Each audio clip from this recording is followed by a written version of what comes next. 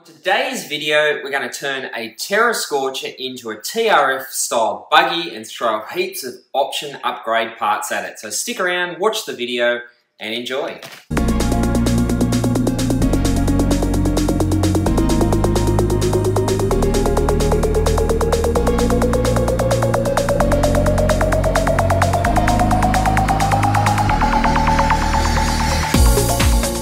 Welcome back to the channel, Adam from RC Action Australia. Today's video we're going to turn this Terra Scorcher into a TRF inspired Thundershot series car. So that's going to be an awesome video, but until we get on to my plans with that, just want to do some housekeeping.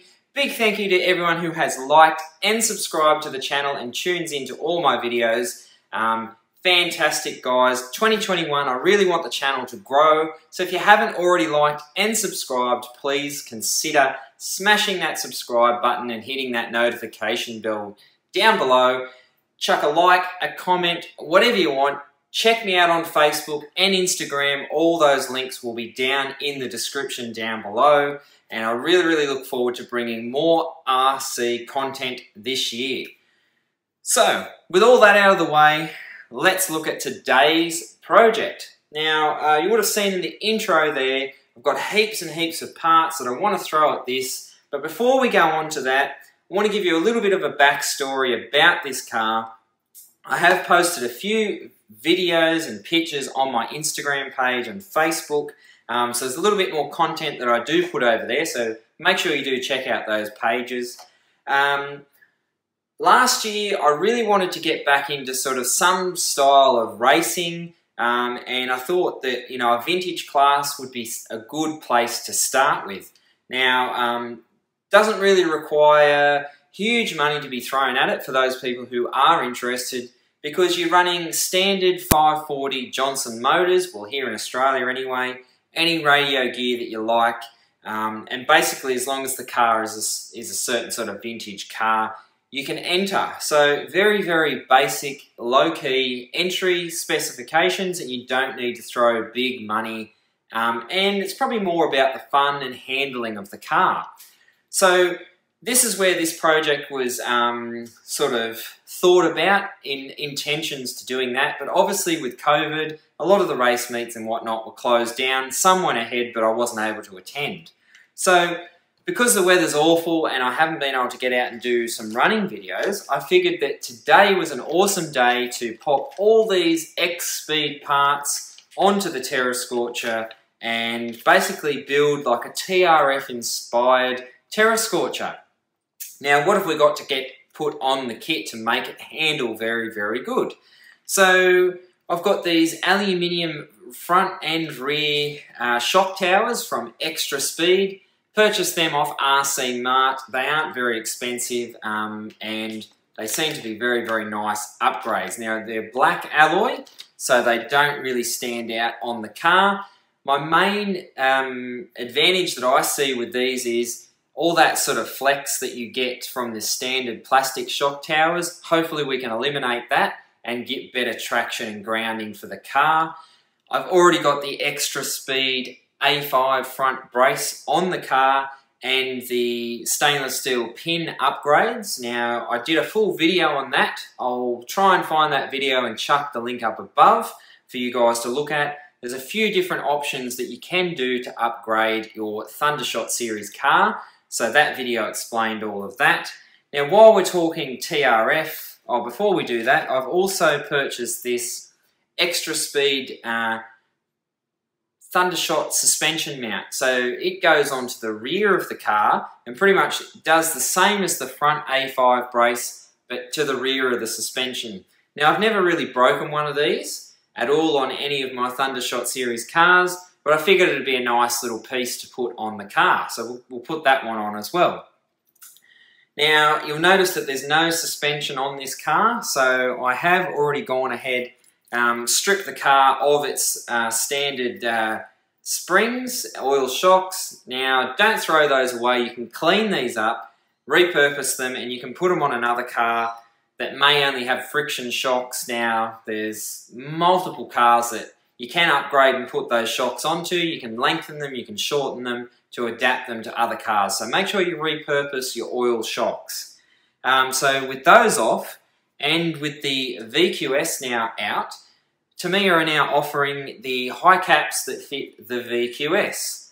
Now, they are also the high caps that fit the Terra Scorcher or Thundershot series cars. So I've gone ahead and built those. They're beautiful shock absorbers, and they'll go nicely with those upgraded alloy towers. So they'll be going on there. And I've bought myself a set of these dual block DTO2, I think they are, wheels and tyres, and they will go on there as well. Now they're hex adapters, so I've also upgraded to some alloy 12mm hex adapters on the car already. Now the car itself, I've already rebuilt the full chassis, put new gearbox casings on it because they were cracked, the original ones, but other than that, the car's fully rebuilt and ready to go. Now, because I did want to do that sort of TRF style, so if you would have seen on my Instagram, Facebook pages, I have already done the body. Now, I was considering sending it away and getting someone else to paint it, but I figured, hey, why not? I'll give it a go myself. I do like to do my own things, and I think it's a little bit more rewarding if you do your own things on your cars. Now, it's obviously not pretty, it's not perfect, but I think it will turn out quite nice. This is a TRF wing that I bought off RC Mart. I've cut it down, and I've got the wing mount that I'll put on the car. So I think it will come up quite nicely. How did I do the body? Did some white, did a pink section, and then some metallic blue. I've bought some TRF decals and just put those on there to give it a little bit more of that TRF style paint theme. So I think it's come out alright, and my intention is to use it and run it, so it's not perfect, but it looks quite good. So let's get all these parts onto the car.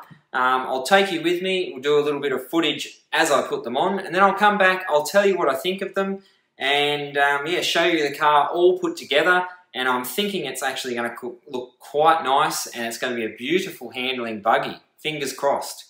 Okay, so up first we'll put on the front shock tower. So I've already gone and undone the 3 screws that hold the standard plastic one on. Comes off very, very easily, guys, so that's the standard one. So as you can see, if we look at the alloy and the plastic one, the alloy one definitely looks like a nicer part. So we'll go ahead, we'll put that one on, and then we'll move on to the back of the car, and I'll show you what it all looks like.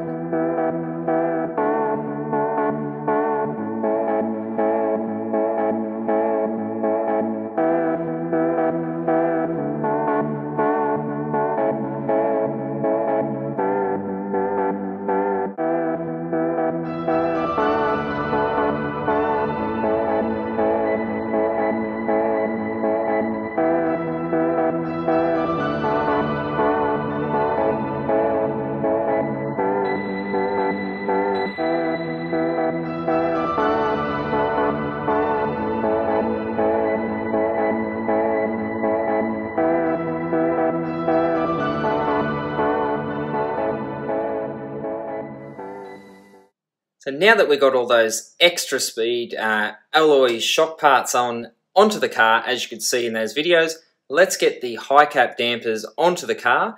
They go on quite simply, and they come with all the hardware required in the packaging from Tamiya. So let's put them on. High cap dampers on the car, so they've come up quite nice. Not quite sure how it'll all come together with the suspension height-wise, but so far it's looking nice, and it already looks beautiful on the car, as you can see.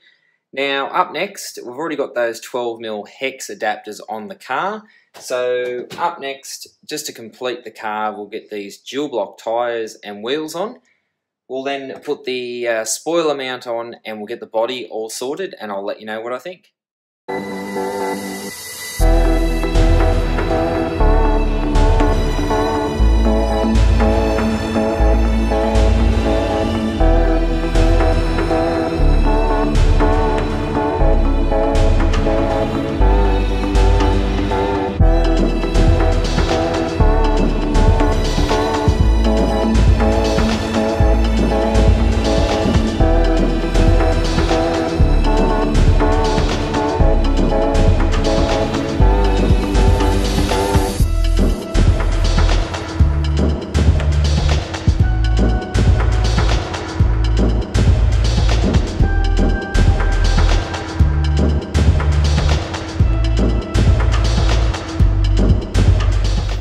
Okay, so hopefully you enjoyed everything going onto the car, and it came across nicely on camera. I'm super happy with the upgrades and those X-Speed alloy parts that I have put on the car. I can highly recommend them to anyone. I'm really happy with how the car has turned out.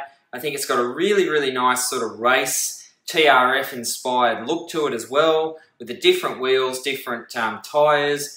We've got the clear wing with the TRF decals, and we've obviously got a body with some TRF paint colours, plus a few little decals just to tie it in nicely.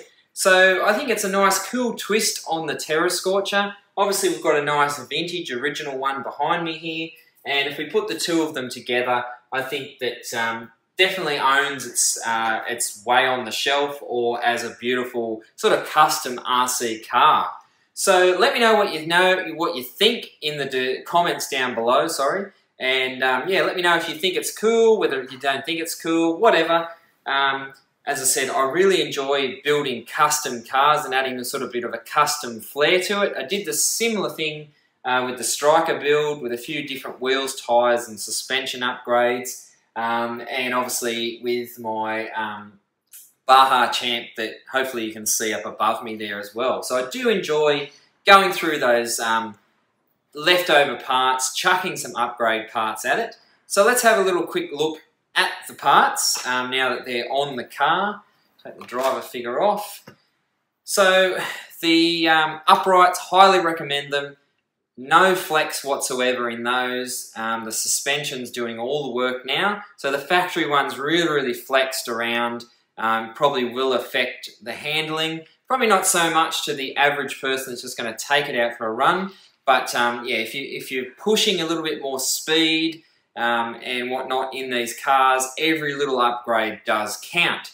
Same with the rear suspension parts. Highly recommend that as well. The rear gearbox brace, the upgrade there, that was the most fiddly part to go on with the C-clips, but other than that, it was pretty straightforward.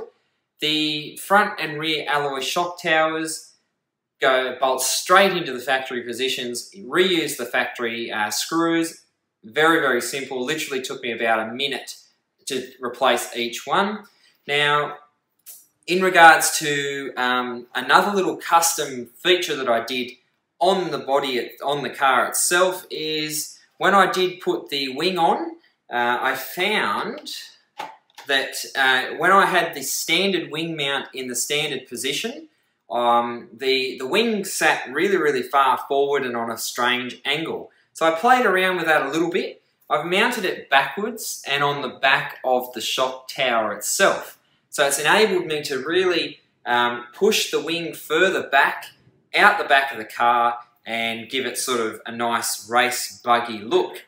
So yeah, super happy with how it came out. Let me know what you think in the comments down below. I would love to you know, hear what you think, any other upgrades that I should do to the car. So for today's video, I will leave it there. My final thoughts is I would highly recommend these upgrades, and I can't wait to get you know, some electronics into the car, and we'll go and see whether these upgrades really do make a difference, because I have driven this car once when it was all put together before in a very standard form. So I do know how the Terra Scorcher performs, so hopefully I'll be able to see these upgrades and the, you know, the positive effects that they make on the car. So yes, once again, thanks for watching.